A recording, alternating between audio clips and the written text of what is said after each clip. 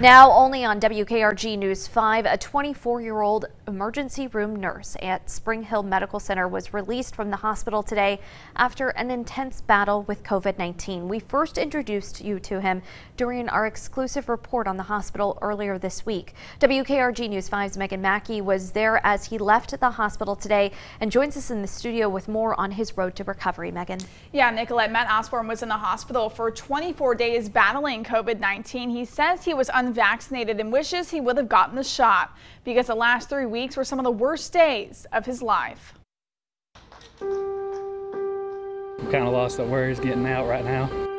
An emotional day for 24-year-old Matt Osborne, an ER nurse used to caring for patients who spent the last month being cared for by his colleagues.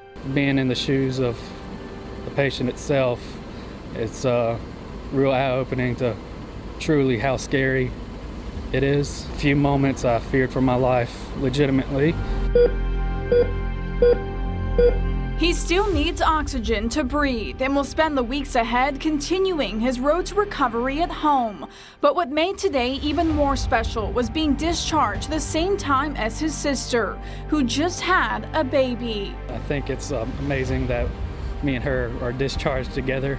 It was kind of a little bit of a motivation for me to get out today, knowing that she was leaving and knowing that would be a really cool coincidence to be out together. Family reunited. Osborne viewing life a little differently and has a strong message for the community. I was unvaccinated and took for granted what could be the possibility of all this. This new variant, it's different than what we saw last year. It's very serious and overrunning the hospitals, mostly with the unvaccinated people. He's urging others to take the virus more seriously and considers it a miracle he's leaving the hospital, knowing many won't be as lucky. I'm definitely lucky. It's quite literally a miracle that I'm able to leave.